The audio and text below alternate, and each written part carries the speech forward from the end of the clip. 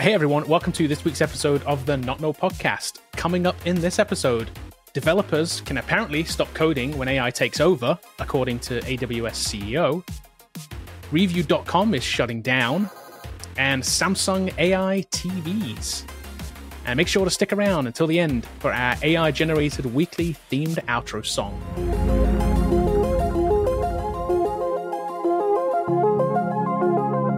Welcome to the Not Null Podcast. I'm just an AI voice. But here are your real hosts, Kevin Doyle, Bobby Davis, Paul Bratzlavsky, and Sarah Kimmel. All right, so this week in a leaked fireside chat, the head of Amazon Web Services, Matt Garman, suggested that in 24 months, there will be no human coders. Everything will be AI. So as the non-coder of the group, my background's IT. These guys know how to program. And I saw this article and was like, oh my gosh, I got to hear what Bobby, Kevin, and Paul have to say about this because crazy. I went and looked at his LinkedIn profile because I'm like, okay, this guy can't be a coder, right? Like there's no way he's saying this and has any sort of programming experience. So looked at his LinkedIn profile. It's all program management and business. And I'm like, there we go. And I think what before a shock.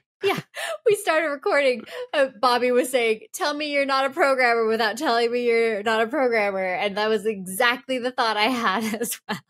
So you guys, tell me, I think there's a quote in here, Bobby, that you particularly like. Yeah, coding is just kind of like the language we talk to computers. It's not necessarily the skill in of itself. And I like the word kind of, like, it sounds like the Valley Girl. It's kind of like... It's like totally. It's like a language you talk to. It's not really a skill. Or something. Yeah. Something. So, Paul, do you think you don't have any skill, or are you just like, stealing your employer's money every week? No, 100%. I just show up, randomly hit keys on my keyboard, and stuff magically happens. You're just a button pusher. Yeah, I'm just a button pusher. Literally, the fact that creating business requirements, understanding the needs of your company to understand what products to build and to think about them. I mean, obviously, all of that could be automated. Speaking of automation, isn't like he does product management? I think he has way more chances of being automated out of a job than I do. I also like how he predicts very specific dates, 24 months. I think it's safe to say it's all right, I'm going to make this prediction, but I want to do it when, that it never gets back to me. So, he does also hedge his bets by awesome amount of time. Exactly, It's just 24 months or whatever. In 24 months, he's not going to be at this company employed anymore. And so he's like, you know what? I got my bases covered. I made a prediction. I was totally wrong, but I'm no longer here. So who cares? So, you know what I mean? I do think that you could be onto something, though. I do think that the 24 months is significant because of the cloud growth at AWS. So they grew by 17% year over year. And now we're seeing that Microsoft and Google grew by 26 and 29%. He's kind of new on the job. He's got to produce something in here. And they're behind in this generative AI. So they have this thing called Chatbot Q, which they released it earlier, then they pulled it back. And no one's ever probably haven't heard of it. You're listening to the Not Know Podcast. You've heard of OpenAI. You've heard of ChatGPT. They have a chatbot named Q. Yes. And it's not as good as Claude. And it's not as good as the other guys. And so they need to Someone's got to sell it. Exactly. They got to sell it. And they're going to say, well, ours is going to do all these great things. And there's other competitors, like I think you mentioned, Paul, in our review, that you're using Cursor, which is another one of those kind of code completion tools, So I don't think it's going to replace developers in 24 months, not in any way, shape, or form. I just don't think so. So he's saying it's in one particular area, right? He's saying that this is the area of syntax writing, I think, is his idea, right? He's saying that the job is going to be different, that the job of a developer will no longer be writing syntax. It's basically like sitting in a code editor, writing all the lines out, right? He's saying that part of the job is going to be handled by AI. That promise has been 20 years in the making. Yes. Literally, they've always promised that syntax will go away and that we can write applications using just regular English language. We'll be able to tell something and say, hey, I want this application. When I push this button, I want it to send off this form to do this. Yeah, that doesn't exist. It's never existed. It will probably never exist. And we've been promised that for at least the last 2 decades through other applications. Dreamweaver, what was the other one you were talking about, Bobby? The front page. Front page. Yeah. There's been a bunch of these WYSIWYG editors that have always promised like no code. We're still in a no code bubble. I swear. You can ask people now. They're like, yeah, no code this, no code that. Yeah, but it's not really. Do you know what the coder's name complex. for Dreamweaver was back in the day? What? Oh, You know what we called it? What? We called it Dream Killer. That's what we called it. Because it was always kind of buggy and just like, what is this thing doing? Yeah, it Even wrote back terrible in the day, code. It would add like so much extra, like Yeah. Yes. So It much wrote extra. terrible You know, code. this stuff. It's Yes. I was gonna make a funny joke. I was gonna say like I could hardly like speak and communicate with my significant other with my communication skills and get to the point. So forget coding with it because it's too ambiguous. There's too many things and so any like language model, it is just kind of guessing based on the context it has and statistically what would make sense, but it is prone to hallucinate. And if you've never programmed, you could ask the same question, type it the same way, it will give you 5 different answers. And that's just the issue with it. So it's not consistent. I think using it as a tool, like for like super smart, autocorrect, like correct or prediction to kind of based on your code base that you're running. But as we talked before, you still need to understand code and to understand the thing that it's telling you actually is valid or not. And you still have to make that decision. I think as a tool, it might be very helpful, but at the same time, in terms of replacing developers, I don't think 24 months is going to happen. No, and to that point, let's say that you're asking it to write something, right? Let's say that you ask it to write an algorithm for something, right? You just say, I don't know, whatever it is, the little procedure you ask it to write. It will give you 5 different versions of that. And this comes back to the problem of maybe 4 or 5 of them actually work. Maybe one of them just doesn't work, right? But 4 or 5 of them work. But maybe 3 of them use technology or syntax that you shouldn't be using. And while it looks like it works on face value, I'm not a developer, therefore I don't understand why that particular version of it would be the wrong one to use at my application in my company because I haven't thought of the edge cases because I don't understand how it works. That's a problem.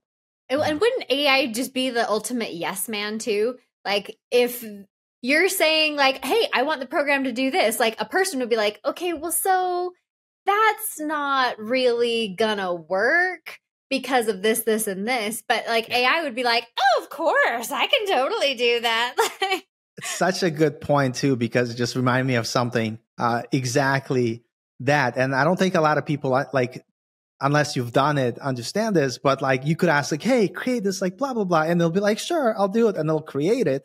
And then you're like, oh, by the way, like this is wrong. And then they'll kind of backtrack a little bit. Oh, I'm so sorry. I made a mistake. This is what I meant to say, blah, blah. And then you could be like, I was actually joking. The thing that you did before was right. And they'll be like, oh my God, double incorrect the first time. Here's the thing that I really meant to say, the thing that you meant to say. And they're like, nah, I was just kidding. And it just blows up. And so to me, it's like that like the issue I have with a lot of AI tooling, it like 80% there for production is not good enough and it'll never be good enough because it creates more hassle for you than it saves. So using the tools within understanding their limits, I think you're fine, but trying to say that it's going to replace everybody, and all this other stuff, it's just marketing people trying to sell stuff or build hype, I do think Matt Garman doesn't understand what a website application is today, what that really means. And even though I know he's selling AWS, I'm sure he's very smart. He's making lots of money. He's way more successful than I am. So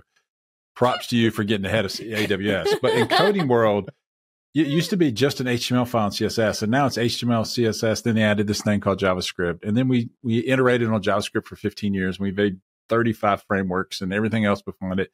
Then we added SQL, then we added databases, and now we have server-side languages like JavaScript, C# and Go, and all these things. PHP, Python, and then there's the tooling itself that creates things. It's really complex to build an application these days. You have to know a lot of things to make it work. And when you're asking AI to be inside all of that context, and it's a custom solution that solves a problem that no one else has, that isn't really in GitHub, it's really hard for it to do a good job. I use it every day. So I use it like Paul does. I use it as an autocomplete. And when it gives me the ghost text, if I can read that ghost text in like a second or 2 seconds and say, yeah, that's what I want, I hit tab and take it. If I can't, I hit escape and keep typing. And I noticed that I hit escape a lot more than I hit tab. You know, your coding is just yes, no, no, no, yes, no. And then I'll change no, the thing that it gives me. So it's about 80% correct when I get it, and then I have to change it. I also noticed that it tends to skew to older ways of doing things because I think there's more training data there. So you'll see older JavaScript if you're in JavaScript, or you'll see older C#. Whereas okay, yeah, did you know? Okay, we have a different way of defining constructors now. So sometimes it'll get that, and sometimes it won't. In JavaScript, sometimes it'll use the fetch API, sometimes it won't, you know, and it's like, okay. And you have to tell it exactly the way you want it to be. And I keep thinking, Matt Garman, I probably could quiz him right now, doesn't know what the fetch API is. Right. He doesn't know the different ways of doing that. He doesn't know what a promise is. I mean, so like those are the things that you have to know in order to make it do what you want it to do. So I don't know. Do you think he'll get any backlash within Amazon, like from the programmers and stuff inside? No, I think he needs to get to 26% year over year next year. Yeah. So like he said in his statement, 24 months. It's like his runway before he gets let go because he's not performing. And it's like, let me try. You just you can't do 29. Yeah, he's gonna take all the jobs. This is gonna happen. Like, I mean, but I love how it's like, you know, always like the marketing people who like trying to raise capital or sell you something that have these type of statements. But 100%. When you talk to actual developers, they're like, no. We've heard this. We've heard this almost exact same statement from the guy at NVIDIA. Oh yeah, no, he wants so, and it's like, listen, people, you've got to look at context for this.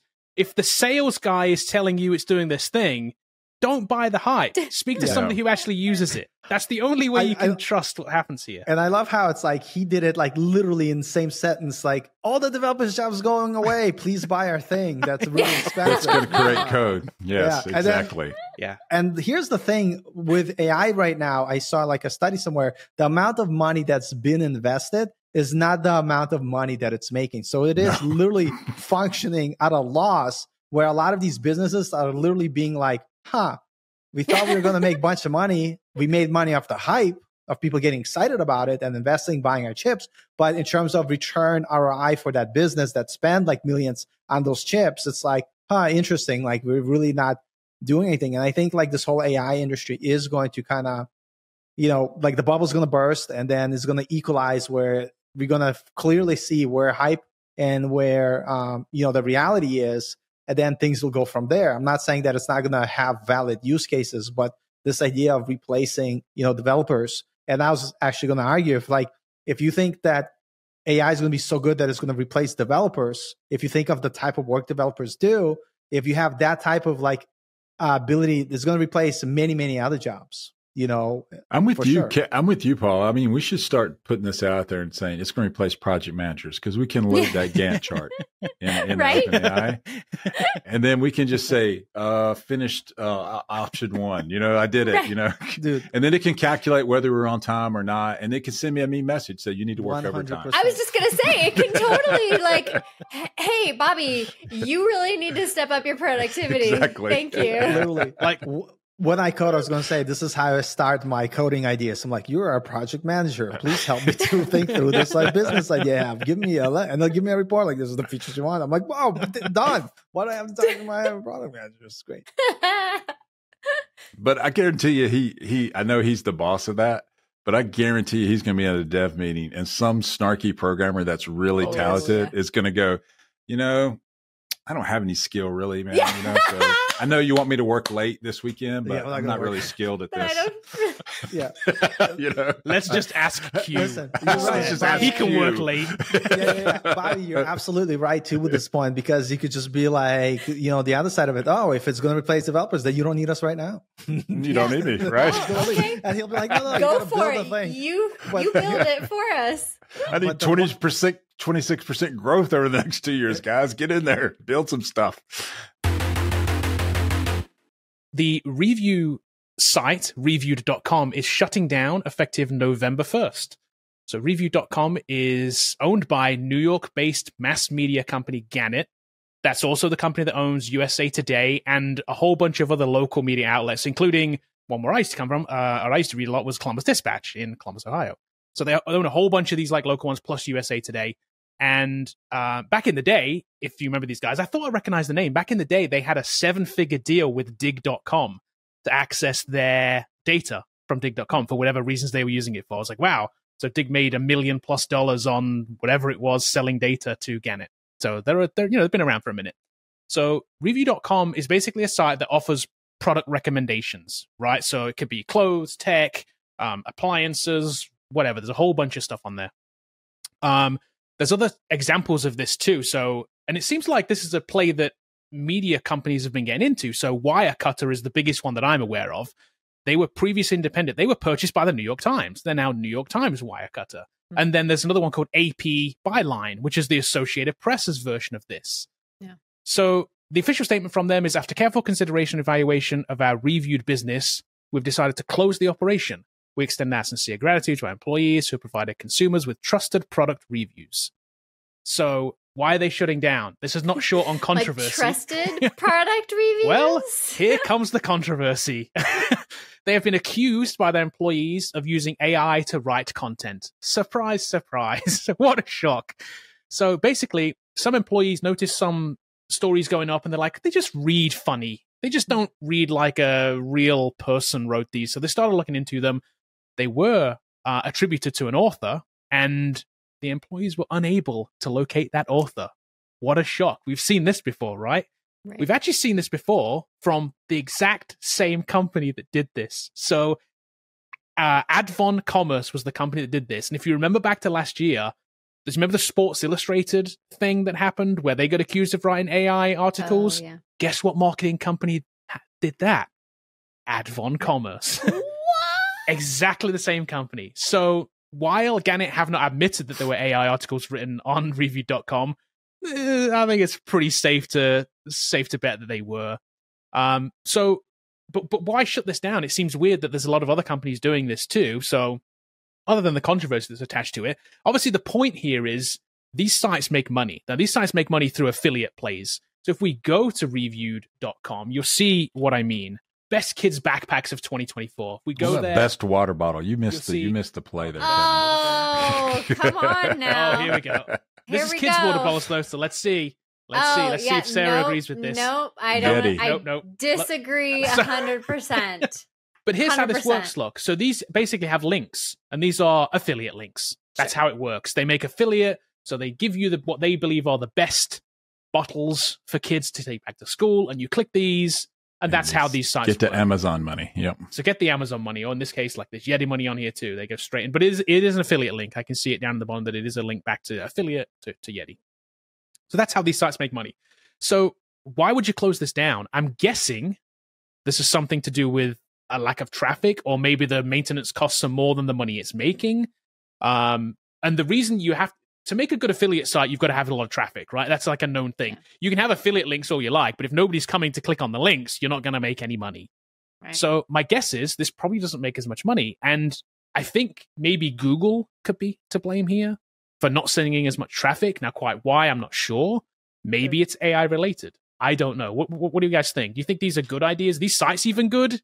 No, I don't think they're good. So I look at stuff all the time, and I think the one I see a lot is like best reviews, or there's a lot of these sites out there that, and I'll see the best TVs for sale. We'll talk about in a second, and it'll be best reviews. I never go there. I go to Tom's Hardware, another website, because I feel like the review is different. Here, I know they picked 5 products and they want me to buy one of those 5. They don't care. And they put them in what order they feel like. There's not really a review here. Well, actually, don't forget, they don't even really care if you buy one of these products, because the way that these affiliates work, especially with Amazon, is as soon as you click one, as soon as you go buy anything from Amazon in the next, I think, like 48 hours or so, you have the cookie.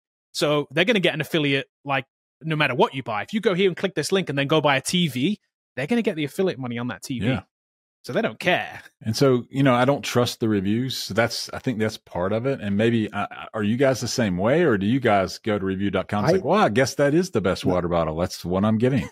I literally go for reviews from the place I'm buying it from. So if I buy from Amazon, I look at Amazon. If I buy something from Best Buy, I go look at it first personally. And then I may look at the Best Buy review. I don't trust these review sites, because to me, their goal is not to tell me which product is best for me. Their goal is to share affiliate link so they could get paid. For me, like, that just doesn't make sense. I'm kind of curious, like, if Google kind of figured this out, where they're like, it's low, like, low effort, low value, because all this stuff is probably automated, and they're just probably like, let's make this money printing machine. And Google's like, you know what? No, you're not adding. That's exactly my guess, that Google has basically ranked it lower because it doesn't actually add value. And it's like, it's easy to see when you go to these sites, if you understand a certain category, right? Like Sarah understands water bottles. She has a lot of water bottles and has a favorite one, and there's a reason why, because you know a lot about it, right? Same thing. Well, this one right here, right? Remember, this kettle right here was one of my not nulls. It literally broke on me. It literally, after I spent a fortune on this thing, almost $200 on it, and the thing broke. It was literally one of my not nulls, and it's in their top 5 list. Like, it just makes me think that they don't really understand it because they haven't really used it. It's just one that's expensive. You just pick 5, and the expensive ones, none of these are cheap because the higher the price of the item, the more affiliate money they make back. So they just pick the most expensive items to affiliate, and that's it. Yeah. And so sometimes I'll read, like, I think it's like PC Magazine does reviews on certain things, or Tom's Hardware does reviews, and I'll look at a site that you feel like at least they tried to review them. None of these are reviews. Or like a real person is behind. Well, we know they're not, because they've been caught with AI versions of it, so we know they're not real reviews. They're just ads. Yeah, it's just an ad. It's an ad in disguise. It's just ads. Yep.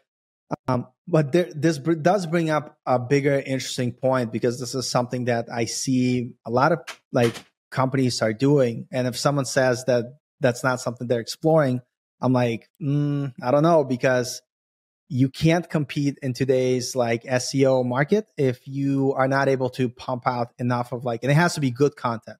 But we could argue if it's like AI generated or human written, but the way, and I think Google has to figure this out, because right now AI, I feel like, is breaking the algorithm, because there's many times when on a website where I think it's the answer, but when I look at the article, it's very poorly written, and you could tell it's written by ChatGPT. So there's this idea of like programmatic SEO, where you automate your SEO process to be able to have organic traffic to your website. And I'm kind of like 50-50, because to me, number one, it's like, I mean, I enjoy writing. I like write articles, but at the same time, in terms of like staying competitive, and if the content that is being created provides value and answer like a genuine question that someone has, that makes sense. Like, for instance, I'll give you like some examples. Like for me, for instance, I love writing technical articles where I show you how to build something. But sometimes people ask me like, Paul, like, what framework do you think is better? Is it React? Is it Next.js? Like, I actually don't want to write about that, but it's a valuable like answer people are searching for. So I don't mind having AI like take a bunch of notes that I have and create the answer based on my notes that I gave. And I will be not feeling guilty at all, because number one, I'm providing the value that people want to see. It's, hey, which framework? What are the things that you think? It's nice and organized. And it's, again, something that I don't have to make, because now I could work on more of the articles that I like to write, more technical stuff. So I think if done correctly, there's a value. But at the same time, there's so many examples.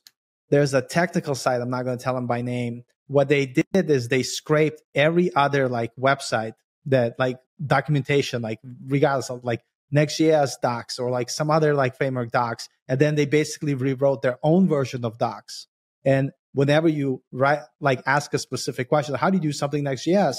They steal some of that traffic. So instead of having Next.js docs comes up, this random website comes up where they just scrape that data and publish their own version of the article. And I think that's messed up, because like Google needs to create like, or improve algorithm where whatever your site is and you're known for that authority, that should be taken into consideration. So for instance, like if I'm Nike and I wrote like article about like Nikes, I'm just guessing this, how ideally I think it will work. Maybe I should get some more weight before being like a valid response. But at the same time, like, I feel like that becomes like very authoritarian. It's like, so it's like, how do you balance that, you know?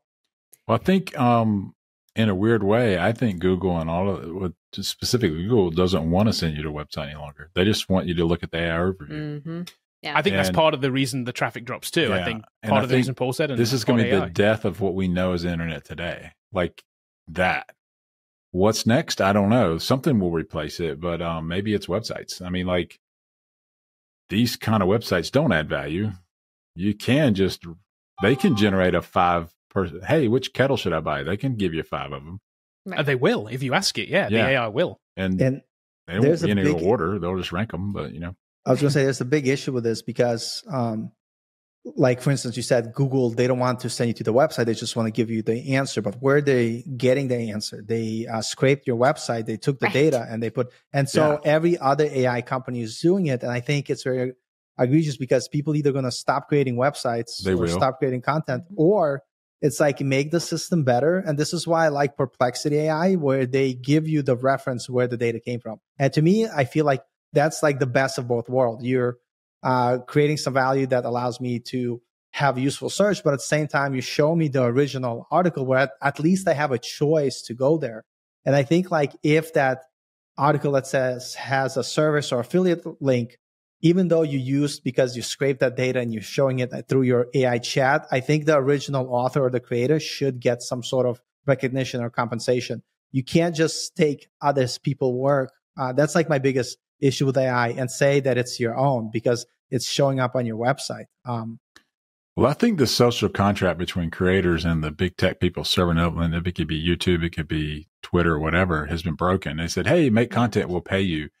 And if you look at YouTube, man, it's like, it doesn't matter how many views you get. You got to have something else. You're not going to make money on just ad revenue. No. In fact, here's what I propose. I think every creator should turn off, and we had this discussion yesterday, Kevin, turn off mid-roll ads as a protest on all of your YouTube content. If I could make a totally ad-free channel, I absolutely would say, don't pay me anything. You're not paying me anything anyway, so I'm just not going to run ads. And then I think it's not even an option, though. It's not an option. We're like, can we do that? We're like, no. Either the ads that run pay Google or either the ads that run pay you. Like they can't. Yep, not an option. Yeah, you have to have them. And so, if there was another platform that had the same kind of traffic they do and then could pay creators, but I think they would initially renege too once they got so big. And I think that's what you're seeing. They're just not telling you how much they're not paying you because you should make more than 6 cents if you have, 10,000 views on a video. So I figured out a system. I didn't figure it out. Other people do it and it's fine.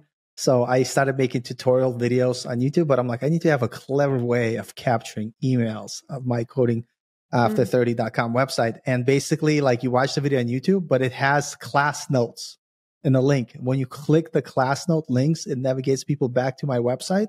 And if you want to see the notes, you got to put in your email. Nice. So I'm like, okay, how can I take traffic from YouTube and start building my own list of people? I like that idea. But I do give them free option where, everything is free. But I give them an option. If you don't want to share your email with me, you could just use this dummy account that I have and see the notes anyway. Well, they can use Proton Mail anyway. Right. Exactly. We've certainly had a similar system for a long, long, long time. We've had the job roadmap through Code of Foundry where it's like, it's just a link that you go to and you get something for it, but you do get put on the mailing list too. Yeah. Like, right. Not that we don't send a lot to the mailing list, but you're on it. Yeah. Yeah. I think it's only fair because there's taking your content and repurposing as their own through all their AI models. I think we should be able to take and get ownership of our, viewers. 100%. Yeah, these sites offend me on a personal level because why? She's shaking her fist in the sky. Reviewed. No, just because I take a lot of pride in what I review. Like I won't accept any sponsored reviews of stuff that I won't actually use myself and things like that. And so I try and build a lot of trust with my audience and okay, if I'm really saying that this is good, then you can believe me that this is good. And these sites, I can't compete with that, where they're churning out so much content.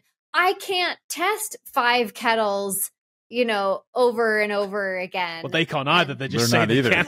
Right. But I'm saying people are thinking that they are. They are thinking that, yes. And so it's hard for somebody like me to compete with that when they can churn out so much more content than I can, even though their content is crap.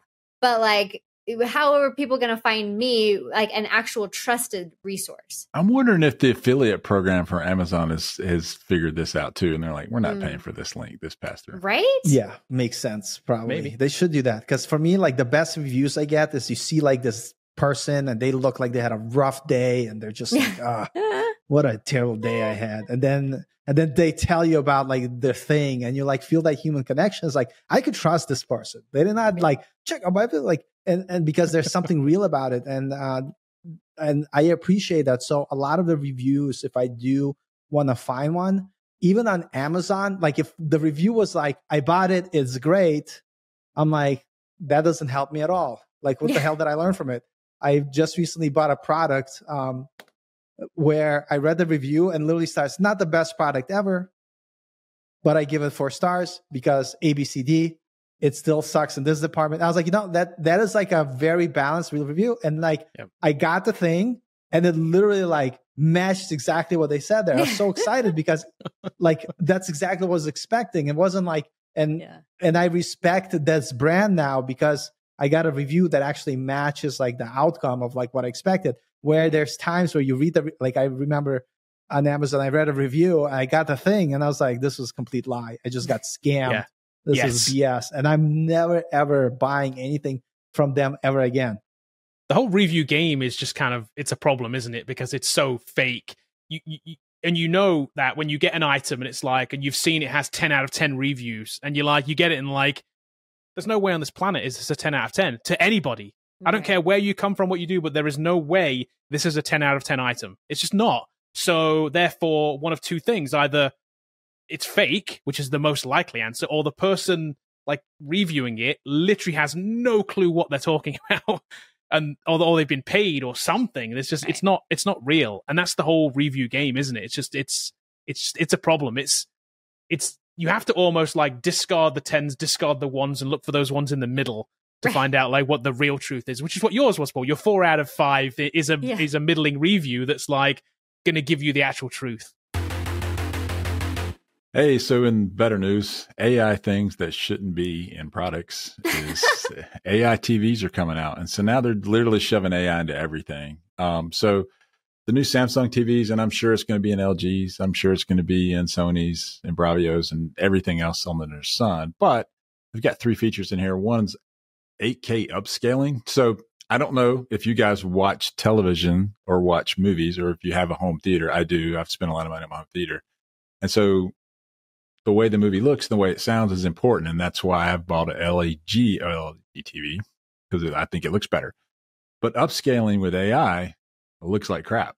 It always has, and it always No, will. This is a feature, Bobby. What are you talking about? This is AI upscaling. This is so different. Especially in upscaling sports. in general has always been crap. Like way back when, it's always been crap. Have you heard like how I think they redid a bunch of movies like Alien and True Lies where they use like AI upscaling, and you literally like in certain scene see like AI hallucination where the faces look like they're phasing in and out of reality because they just were too lazy to actually do it themselves, and so or they like look very uncanny. And I think it's funny how they just So where's this going? I mean, where's this going? Is this going to happen like one day? I'm watching the San Francisco 49ers play my Raiders, right? She's a 49ers fan. We watch the same game, but my team wins when I watch it. Her team wins when she watches it because of AI. It's the ever-pleasing AI. It knows who you want to win. It's the yes man, like I said earlier. AI and then we argue who won the game. Where do I buy that TV? Where do I buy that TV? Because I said this before. I already said this before. Like, sometimes like I'm a big fan of like Star Trek: The Next Generation, but that show is like kind of, it's not aging well, but like the effects. Wouldn't it be cool? You have this AI overlay. NVIDIA, do something useful. Make this thing happen, rather than talking about taking developer jobs, where you literally say, I want this chip to look like this, or like in the Cyberpunk side, it just automatically does it. That I would pay money for. Build useful things with AI. Come on. Now I'll go through a little bit of review of this. The other thing that I don't like is AI with a motion enhancer for a ball going through the air. Kevin's a big soccer or football fan, whatever you want to call it. This is terrible. Don't do this to the ball. This is just this. I mean, okay, so this is an extension of what happens right now, right? When you buy a TV, and we've been buying these for the past I don't know, at least it's been in TVs for the last probably even decade, even maybe a little bit less than that. But there's this thing like motion smoothing, motion, whatever you want to call it. It's on TVs right now, right? This is just the 8K version of that or the AI version of that. It's the same thing. First thing I do when I get a new TV, I turn that off. It is the worst feature. So all it does is it takes this frame and it says, oh, I can shove more frames in the middle there. And it makes them up.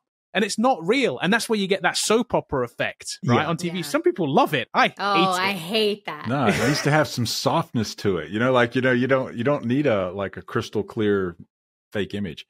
Right. The worst feature, though, let me give you the worst feature is the sound. So, like, this is the worst thing ever. So, like, I don't know if you've ever turned vocal enhancer on. Now, if you're hard of hearing, like my parents are, and if you're listening, sorry, mom and dad, they turn this on because when they hear a movie, they can't hear the voices anymore. And so they turn it up louder, but then the background gets louder.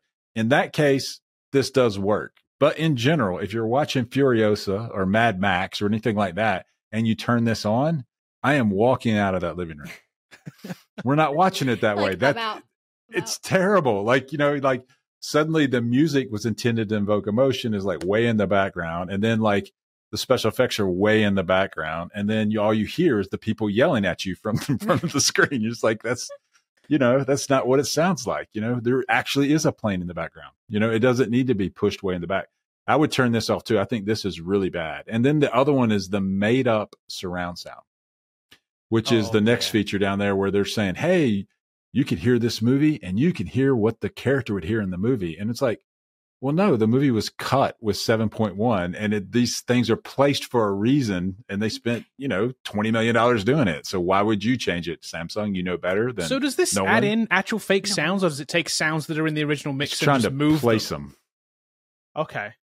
I don't think, I don't know. I haven't heard it yet, but just saying that. There's no way it knows though, right? It's changing the mix. So what's interesting to me is like one of the big problems that, and I have a huge problem with services that were like VidAngel, right? So like VidAngel goes through and like takes out the like bad stuff, right? Like, right. And I'm a religious person, but I like Deadpool just like the other person, right? So I have been always against products like VidAngels. I'm like, that is not the product that the creators created, right? Like you are changing it and now it's not their work, right? Like it's completely different than what their vision was, their creative person. Wouldn't this be the same kind of thing? Like where this isn't their work. Like I don't understand how Hollywood could even like be on board with this. And, well, that's because they want to replace actors completely, so they don't have to pay anybody money. What are you talking about? Of course, they know what they're doing. The issue, exactly to your point, Sarah. Like I was going to say, is that it becomes like you're literally living in a matrix because everything, digital media or anything you interact with, somehow either enhance or in the future is going to be completely replaced. Like one ad I saw on Instagram, I don't know why I'm still on Instagram, where it's literally a photo thing where it makes you look fit. I'm like, I don't want to look fit. I want to actually be fit. Because I'm like, check out my picture with the six pack I got. It's like, I look at the mirror, it's like, I don't have a six pack in real life. Like, what the hell's going on? No, 8K upscaling. There we go. Upscale, you know what I'm saying? Like, make it look better. But the point is like, but you're not better. Right. Like, you're still the same person. It's like, and so like, I think like we need to keep reality for what it is so we could enjoy like, and this is why I think like at some point this is gonna get tiresome because like we're gonna, as human beings, we're gonna know that, okay, this is highly, maybe like I'm being too optimistic, be like, this is highly unnatural because it's perfect in every possible way. And sometimes like the imperfections is what makes us who we are. And to me, like I want to like live with like in reality. And what one interesting thing, I had like surgery and like I got this bad scar that's starting to look better. But I'm like, this is me now. Like, what am I going to Photoshop it out of all the pictures? I'm like, no, but that's not me. Like, I want to have true representation of like people and reality that I see. And I'm kind of interested in the future if we're going to have like this divide, like people that just want to be real. It probably will because it's in every cyber, like sci-fi movie where there's people that want to hold to the old ways, and then there's like augmented superhumans that never age and like whatever. So maybe that's what's going to happen. But to me, I think there's something interesting about being different through imperfection and through like reality. Then I was going to say something less profound, and like I don't want 8K upscaling. I want actual 4K broadcasts of every NFL game. They make enough money; they should be required to broadcast every single one of them in 4K. This is true. We haven't even got 4K broadcast, like half the stuff yet for loads of stuff. Yeah, and so now you want to take a 2K broadcast at best, or maybe a 1080, and upscale it to 8K. Just stop doing what you're doing. It's not going to look good. I want a 4K broadcast of every NFL game this year. I think I pay enough for my Sunday ticket that they could upgrade the cameras and the production and the streaming, whatever you got to do on the other end from the truck. I think you could upgrade it. I don't think it's that big of a deal. Well, thanks everybody for hanging around till the end and watching this episode of the Null Podcast. A couple of things I could ask you to do. If you could let a friend know about the podcast, or a stranger, that works too. You can also leave us a rating and a review wherever you listen to your podcast. AI bot. Right. Anybody. We'll take anybody. If you're watching us on YouTube, give us a thumbs up and subscribe to get notifications of new episodes. And you can also send us a communication. You can email us or you can text us. Where can they send that email to, Sarah? The Not Null Podcast at AOL.com. That's it. And your text can go to a link down in the description. And you can send us a text message. We can't respond, but we'll get the message. And we maybe read it out. And we'll see everybody next week. A whisper in the moon, a feature's getting near. AI say jumper, that's what we all fear. 2 years from now, holding the keys when the machine's learning, coding with ease. No more doubts, the future's here. AI's in control, it's crystal clear. No more doubts, just innovation's flame. In a world where machines play the game. Not just the code, but what we build. Ideas will matter, innovation fulfilled. The tools we've known, they're stepping aside for a future where the machines will guide. Not just the code, but what we build. Ideas will matter, innovation fulfilled. The tools we've known, they're stepping aside for a future where the machines will guide. What's the role of the human mind when AI's ahead, leaving us behind? Adapt, evolve, find a new way. In this brave new world, we all must play. No more gaps, the future's here. AI's in control, it's crystal clear. No more debts, just innovation's flame. In a world where machines play the game. No more debts, the future's here. AI's in control, it's crystal clear. No more debts, just innovation's flame. In a world where machines play the game. Not just in the future, unknown and vast. Embrace the change, make the moment last. We'll find our place in the grand design. In a world where machines play the game.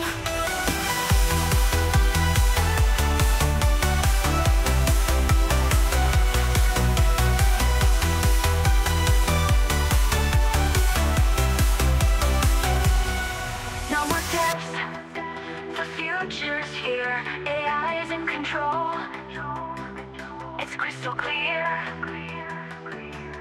It's crystal clear. No more debts.